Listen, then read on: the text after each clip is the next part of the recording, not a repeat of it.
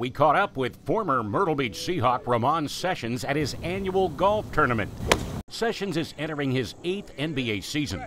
Right now, he's an unrestricted free agent, looking to ink a deal with one of the 32 NBA teams in need of a point guard. It's been a different process this year, having LeBron and Carmelo and those guys, wait a little bit till they sign. But it's a process. It's a process that takes time, and I'm waiting it out right now. The 28-year-old Sessions has only been to the playoffs once in his NBA career, and he says he's exploring all of his options. You want to win, but it's one of those things. The NBA is a business, so you have to take the opportunity that's there, and we're looking at all options. I like being on the rebuilding teams also, because one of those things that those guys respect me, and I can come in and show my leadership because I've been around a little bit.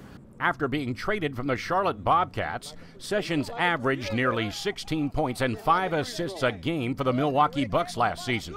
The two-time Mr. Hoop Zone winner says he's just proud he's still playing in the NBA. I tell people all the time, as long as my name on the jersey, it's one of those things that I'm blessed and happy. So, I'll be on somebody's roster here in the next, who knows when, but it'll happen sooner or later. Mark Haggard, News Channel 15 Sports.